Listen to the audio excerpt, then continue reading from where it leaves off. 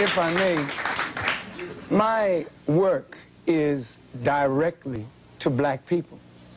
I spend 99% of my time dealing with us to help us reform our minds and spirit that we may do for ourselves. However, when you live in a society like this, and we know that in order to effect a solution to a problem between black and white, then there's going to have to be some meaningful dialogue between black and white in order to effect a solution. The young lady said she's afraid of violence. And isn't it sad that we who have been the victims of so much violence, now whites fear violence from us? We do not have a history of killing white people. White people have a history of killing us. See? And what you fear, may I say this, sir? What you fear, and it's a deep guilt thing, that white folks suffer. You are afraid that if we ever come to power, we will do to you and your fathers what you and your people have done to us. And I think you are judging us by the state of your own mind, and that is not necessarily the mind of black people. I'm with you in that you're talking about wanting to have meaningful dialogue, and that's a problem. You know, right away, I don't know what's going to make whites happy, for Pete's sake. You know, you're talking about trying to find a solution to your problem. You're trying hard to do that, and we're tuning you right out. We're arguing with you. We're not agreeing with anything. We're not trying to give you a chance. For Pete's sake, you know, what do we want?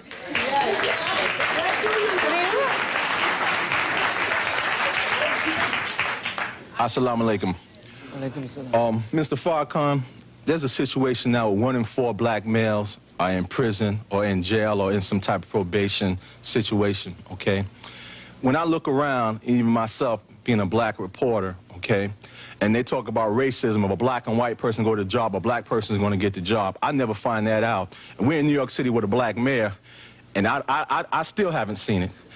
And when I see Minister Farrakhan, not only the brothers enlighten me, but he gives me hope to not give up, not go get a pistol and stick somebody up, okay? So when I see you, not only are you the light and the hope, but I think, white America, you need to listen. And please don't harm this brother, because we love him. Yeah. Hang on. Yeah. Getting back to what she said, what exactly do we have a problem with? Before you made a statement, you said that I think that, well, not I, you said that white people think that you're inferior to us. I don't believe that. I'm part of the youth of America. I am not prejudiced. I feel more prejudiced right now than I've ever felt. Not against black, I am not prejudiced against black people. Some of my best friends are black people. I am, what's the problem with that? Yeah. You let him speak, let me speak. Yeah. You wanted to speak to this young woman? No, I don't want to speak. Who wants to talk to her? Yes. No. Yes? What do you mean you feel more prejudice right now? Because the way he's saying... Because what?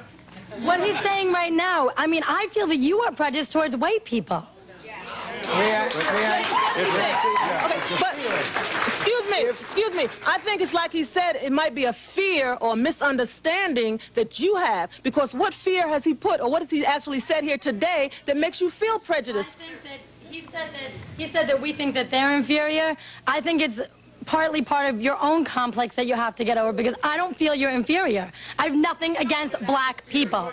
Let me answer her. This is the, excuse me, this is the situation. Every young white adult says, I have not done this to black people. I have not done that to black people. But your forefathers are the ones who have set us in the situation we are in. Now, what I'm saying is this. When Nat Turner stood up, you all rejected him. You killed him. When Marcus Garvey stood up, you all rejected him, enslaved him. He died a broken heart. Now, what I'm saying is this. Your fathers have put us in the condition we are in, and today you are profiting from what your forefathers have done. Now, my grandchildren are going to be raised, and your children are going to say to them, they have not done to them, because you are the ones who are going to do to my grandchildren what they're going to experience if the situation continues. Now, what I'm saying is this. When we talk about America falling, what we are saying is this.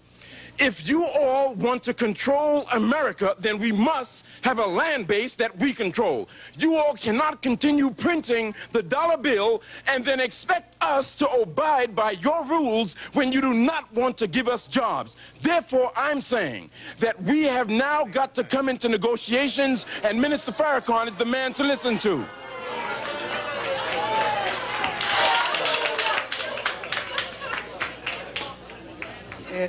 It becomes apparent more and more as we listen to each other and try to talk to each other that we don't perceive reality the same. And as we're talking about either reconciling differences or separating, it becomes clear that if two people are looking at the same thing and perceiving it so differently, then the two people are operating under a different stimulus. And so when the young lady says, I am prejudiced, to be prejudiced means to judge before the fact. After 400 years of living and experiencing, we're not prejudiced. We are looking at the reality of what we have suffered and continue to suffer. Are you there? Yeah. Are you there, caller? Yes. Thank you for waiting. I'm sorry it took us a while to get you, but go ahead. I know you'll be brief. I'm a white American born into poverty, and I overcame it. You know, the opportunities are here in America, and why can't we just start now? We hear all this violence. Why can't we just talk in a positive way and go forward instead of remembering all these things that are in the past that are negative? They were not good for blacks, not good for white. Yes, Minister Farrakhan commenting.